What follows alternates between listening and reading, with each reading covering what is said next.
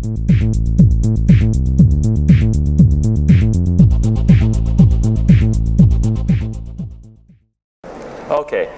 before we go to question and answer, I just wanted to give a shameless plug for the China Sourcing Academy that I'm working on, and we have courses that are like 32 hours of this type of material, so you can find a lot of information there.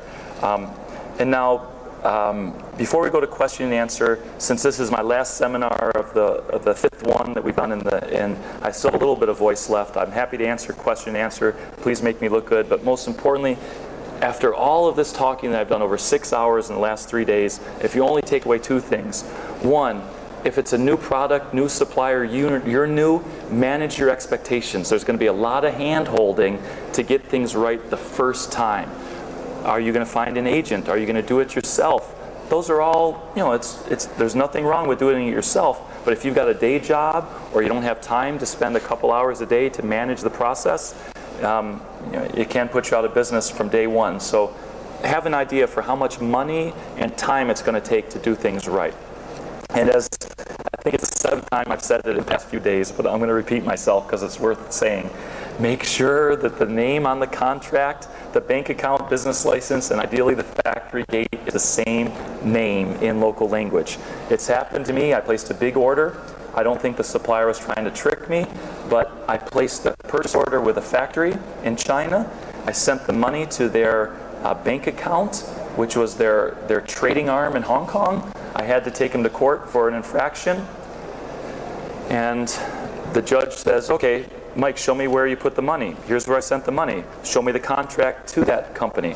Oh, I don't have a contract with the Hong Kong company. I have a contract with the manufacturer. Drag the manufacturer in. Oh, yeah, we have a contract with Mike, but we never received those monies to our bank account, so we didn't start the order.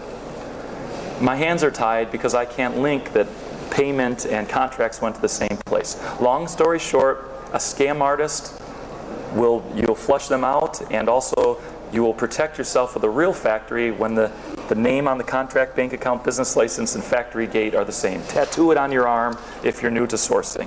Okay, before we go to question and answer, and we have the microphone that we'll pass around, here are some general resources. I'm at booth D33 for the rest of the show. The information center at the top is where I write a blog for buyers that purchase under $100,000 a year.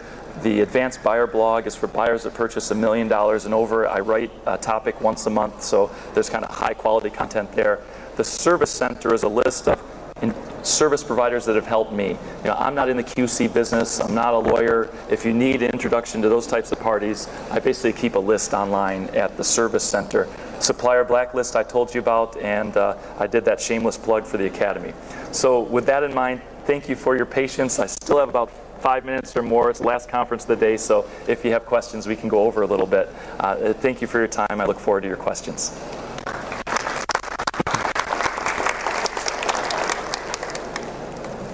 G'day, Mike. I'd just like to know about trademarking a, let's say, brand name or a word for exclusive use, and the difference between doing that here in Australia and doing it in China. Yeah, my rule of thumb is that you want to I wish that the United Nations had some universal patent office so I could pay one person and get it registered all around the world. Doesn't exist. There might be some commonality in Europe or North America, but yeah, China and Australia are definitely on two different systems, even after the free trade agreements are put in place. It'll be better, but it's not simple one button type thing. So what you have to do is ask yourself, I'm on a limited budget, where do I get the most protection, the biggest bang for the buck? And generally you want to protect yourself in two places. In the market where you'll be selling your product, and in the location where you will be making it, or where your competition may decide to knock you off. And so generally that means China or India. So the good news is that for 600 Australian dollars or less, you can hire an English-speaking patent attorney in China who will take your logo and your brand name and register that as a JPEG image. Some registration agents, patent attorneys, especially in places like New York and Sydney, will try to make a little extra money by saying, oh, we have one application for the name, another application for it in Chinese, and another for the image. Oh, you want it in red as well as black? That's another filing fee. But in China, at least, if you put it all on one JPEG, then that's one application, and that'll save you a couple $1,000 right there. So if you've left your card, I'll be happy to introduce you to the IP attorneys that I've used. And registering like a utility patent or an innovation, that's more expensive. But a brand name, yeah, really easy and straightforward. And you have protection the moment that you've registered. Unlike some countries where you have to, it's first to market rather than first to register. Thanks for your questions. Mike, you spoke about getting a small order to try a new supplier. Yes. I just had the thought, have you ever thought of asking for a small percentage of that order before paying the final payment? So you can have batch shipments. You would give what's called a blanket purchase order. Supplier, my intent is to buy 10,000 units this year, but I would like them to come, in batches of 2,000. I'm going to give you a deposit against the blanket order, and then pay the balance for each shipment. So you have a blanket purchase order and a purchase order, so you can spread that out. But if it's the first time that you're buying from a new supplier, or maybe they haven't dealt in that material before, you want to dangle the carrot of a blanket purchase order, but first say, hey, we got to get this test order in place. And it's a balancing act. It's a negotiation. Do they see you as a big buyer that carrot has real value, or are they worried that maybe you're not large enough to be around in a year for two, and then you need to negotiate on that first order? So you can spread things out. A lot of buyers see that for cash flow reasons. You think, okay, this deposit, that's money out of my pocket and it hurts cash flow. If you change your mentality a little bit from to a manufacturing perspective, you can let that deposit work for you. I'm getting a little bit off of the main question, but it's worth talking about.